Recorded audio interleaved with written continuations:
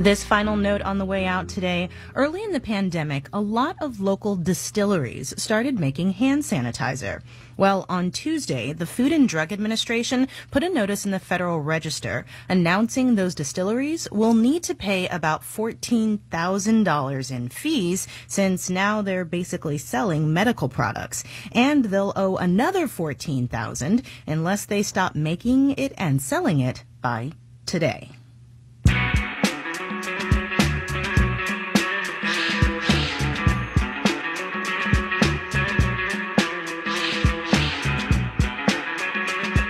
Marketplace is supported by Noom, a personalized program based in psychology to help people understand their motivations, change their habits, and lead healthier lives. Learn more at Noom, Noom.com.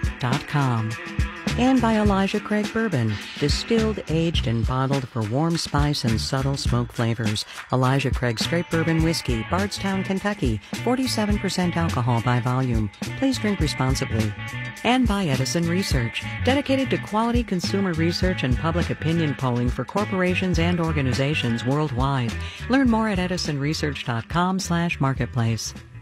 And now for your Thursday moment of economic context. Since I'm here in D.C., a few political numbers. 2020 broke all kinds of spending records in terms of politics. The Center for Responsive Politics says 9 of the 10 most expensive Senate races ever happened this year, as did 4 of the 10 most expensive House races. And the Trump campaign is still spending and raising money to fight Donald Trump's loss in the presidential election.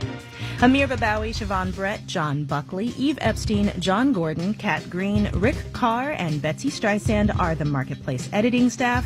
I'm Kimberly Adams. Happy New Year's Eve, everyone. We'll see you tomorrow.